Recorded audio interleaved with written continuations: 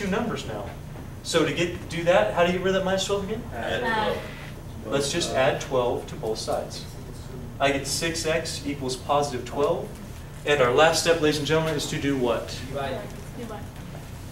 If we divide by 6, x equals 2. That's it. That's our answer. So even if you don't have two variables, one on each side, that's actually kind of easier for you. You just skip that step, get rid of your constant term, and then divide. Are you ready to try a couple on your own? Yeah. Sure. Okay, let's do that.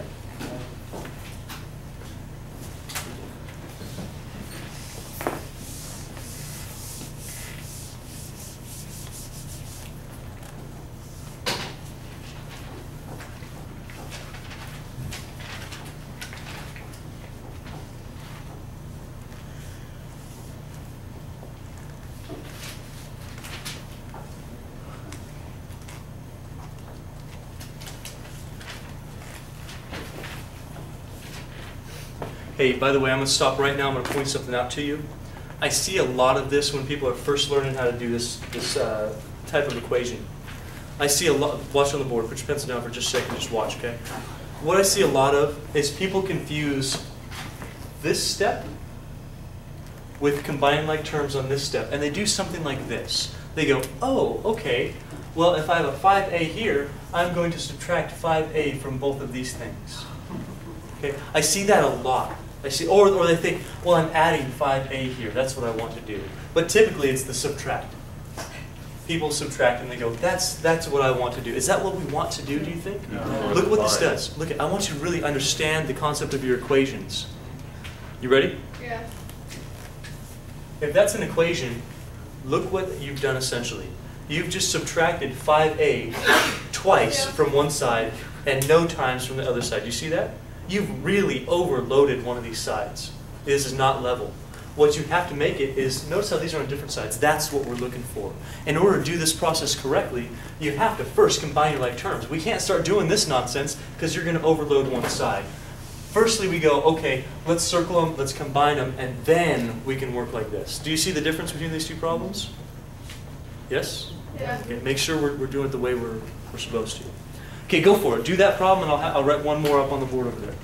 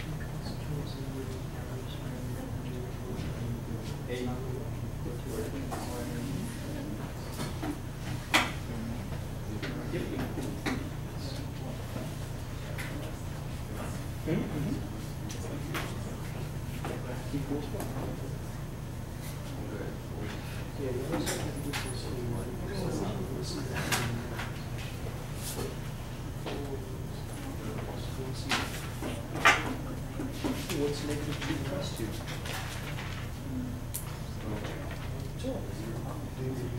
Keep going.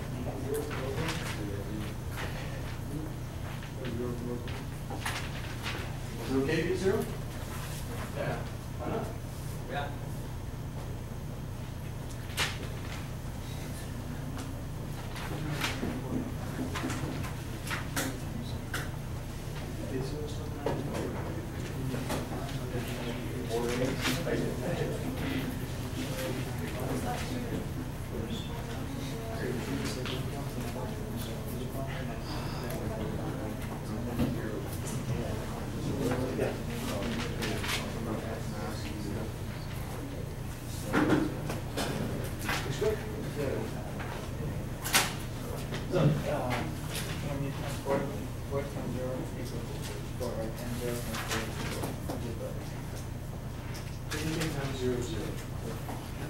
no matter which way you go. Did I stump you on this problem? I stumped some people. A little bit. On some zeros, huh? Yeah. What's going on with those zeros? Well, let's see. Hopefully you made it down that far. If you did, you know what you're doing. So if you know what you're doing, what you should be doing is combine some like terms. Did you combine some like terms? Yes. Good. So this would give you the 9a minus 2. This would give you, we're just combining like terms here, folks. It's like you're ignoring this side for a second. You're combining your 4a and your 5a. You're getting 9a. You're ignoring this side. You're combining your 2a and your 3a. You're getting 5a. But in each case, we have minus 2. Raise your hand if you made it that far. Fantastic. The next thing you do, after we've combined like terms, which that's what we've done here, we're going to get rid of the smaller variable. What's the smaller one in this case? 5a. Let's get rid of it. How do you get rid of it? Subtract 5a on both sides. So that's going to give me 4a Minus 2. equals negative 2. Now you're supposed to get rid of your constant term. Listen, no matter what you get after this, don't let it ruin your process. I swear the process is exactly the same no matter what equation you are working on. I promise. I told it to you. What you do is you combine like terms. You distribute if you have to. You get rid of the smaller variable. We've done that. You get rid of the constant term. You do that. And then you divide. That is always your steps every time, no matter what you have. Are you with me on this? Just follow that down. So when you get down to this step and you go, oh, wait a second, I'm supposed to get rid of this negative 2, true? Yes. And you go, I'm going to add 2 to it. And you go, well, this is clearly 4a, because those are gone. How much do I get over here? 0. Negative 2 plus 2, that's 0. Is it okay to have a 0? Yeah, it's okay to have a 0. What are you going to do next? Divide. That's always your last step if you have a coefficient. But if you divide 0 by 4, a is going to be on the left-hand side. How much is 0 divided by 4? It's not undefined. That would be if you divide it by 0. You'll never have to divide by 0. Okay? If you have 0 divided by a number, here's what this says. I'll go through it the last time with you. If you have $0 and you spread it across 4 different bank accounts, how many dollars is in each bank account? 0. There's nothing there. There's 0. This answer is 0. 0 divided by anything is 0. Does that make more sense to you now? Yeah. Let's work on the next one. Next one says, well, we got to distribute first. We're going to take 4x plus 12. Did you get 4x plus 12? Plus 1 equals 13. We'll combine some like terms. 4x plus 13 equals 13. And we have the same situation. If we subtract 13 on both sides, we are going to get 4x equals 0. Same 4x. Weird.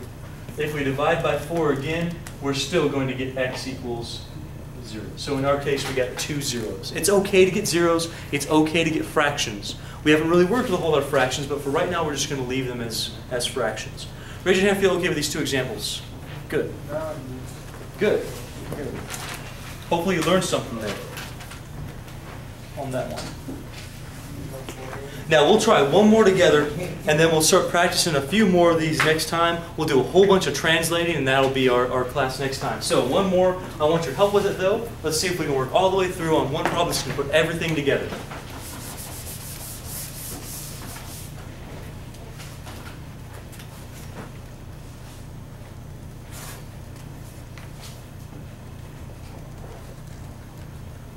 Can you do that? Yeah. Yeah, sure. Have some comments about it. You know how to do that stuff. Are you going to subtract 6 minus 2 first? No. No. Heck no.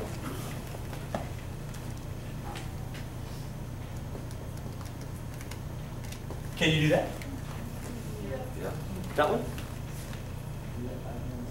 You can do that, right? Yeah. Now I'm just saying they're equal. It's going to be the same process we just did. Same process we've learned a long time about distributing, combining like terms. It's just now we have to do those things before we attempt to solve our equation. So can you tell me what is the first thing that we're going to do on this problem? Parentheses plus. Good. Parentheses means we're going to, what's that D word again? Distribute. Can you tell me what we're distributing in the first expression? Negative 2 times 3x. Good. It goes with the sign. So we're going to circle the number with that sign.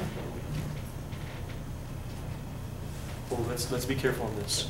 Can you tell me slowly what's the first number I write? Negative 6. That'd be 6. Well, 6 is going to be the first thing because I didn't change that. What's the next thing I write? Positive 6. Positive Negative 6? 6x. Negative Negative 6x. 6x. Good. Negative times a positive is a... Negative. Now, is it going to be plus 2, minus 2, plus 1, minus 1? Which Plus one? 2. That'd be plus 2, plus 2. We got to multiply it. Negative times a negative gives us the plus. 2 times 1 gives us 2. You with me, folks? Yeah. That's a big one. This is the part where people make a mistake. That's it. Usually this is right, this is right, the other side's right. It's usually right here. If you get this part right, chances are you're going to get the problem right.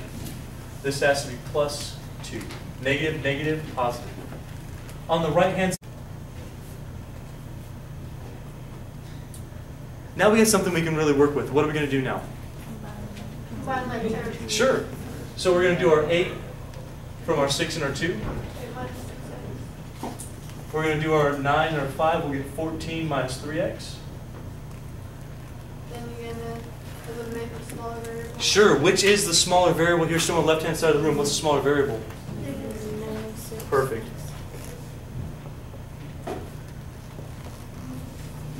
We've got 8 equals 14. How much is negative 3x plus 6x? 3x. 3x. Good.